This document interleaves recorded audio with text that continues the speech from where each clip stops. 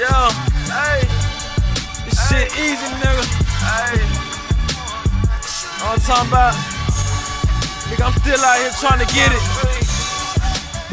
Contender Regime Boxing, checking back in with y'all, man. Look, so I just got done watching the Hitchins versus Lemos fight, title eliminator for the IBF. Subriel Matias currently holds that belt at 140, who has a fight coming up in Puerto Rico versus Liam Paro. This was a very fun fight to watch, entertaining. It was competitive through and through.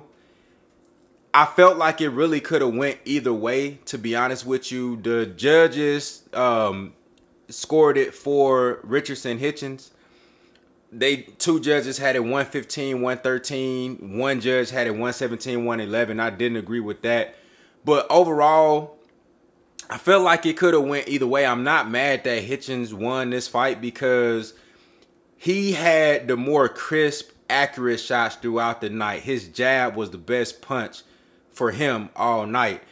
And early on, I would say from the early rounds to the mid rounds, he looked sharp. He never looked like he was dominating like every second of every round of the fight, but there were spots and pockets of the fight where he seemed to be in control, and it was because of the jab and him being able to use the distance, his counter shots, and setting Lemos up whenever Lemos decided to overextend. Lemos did a lot of good work cutting off the ring, you know, at least later in the fight when Hitchins started to slow down. And we'll talk about the conditioning issue for Hitchins.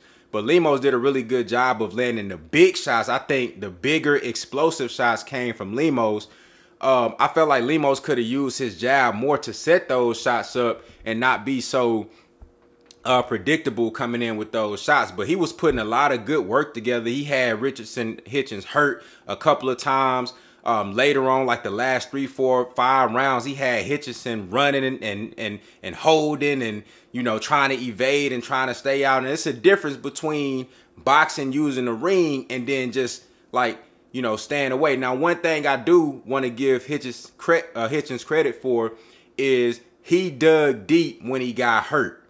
And late in the fight, when he clearly was out of it from a conditioning perspective, he dug deep and kept fighting. He was throwing combinations and he was trying to get his shit off, but he really had no choice but to hold because his conditioning wasn't there. You feel what I'm saying? And, you know, had he not held, I feel like this fight wouldn't have went the distance. So, overall, it was a really good fight. Hitchins, you know, you got the W. Let this be a lesson, though. Number one, I want to see Lemos again. Really good fighter, fun fighter to watch. But Hitchins, let this be a lesson, bruh. You feel what I'm saying? Stay focused on your craft. Work on your shit. It's good to talk yourself up and be a showman. That's part of the game, is entertainment. Get your name out there. That's cool. You feel me? And the way you perform tonight, you get in there and fight like that versus Subriel Matias, you're not making it past 7. Period. You feel what I'm saying? But focus on your game, though. All that talking and you know, don't be another Chris Colbert. Chris Colbert got more mouth than fight. You don't want to be a fighter that got more mouth than fight. You dig what I'm saying? And the way it's looking right now, you know, you talking about proven champions that's doing this shit. That done beat elite fighters already. That done already, you know, that's doing this shit at the highest level. Work your way up, bro, and show and prove that you deserve to be on that stage. And how you do that? You go out there and you fight Subriel Matias and you win. You just won a title eliminator, which gives you the rites of passage, and you know you gonna have that opportunity to fight for that title. What you gonna do with it? You dig what I'm saying? But don't turn into another Chris Colbert, bruh. You can't be out here having more mouth than fight. You feel what I'm saying? Work on your game, get your conditioning right. Another thing is Hitchins got to go to the body, bruh. A lot of that shit that Lemos was doing late in the fight, you could have been slowed that shit down with them long-ass arms, using the stab jab to the body more consistently. And sneaking, you know, sneaking the left hook around. You feel what I'm saying? Stab jab and sneak that left hook around. You feel me? He was not going to the body. You could have been slowed that shit. You wouldn't have had to do all that holding if you would have went to the body. You feel what I'm saying? Hitchins got a lot to work on. He got to go to the body.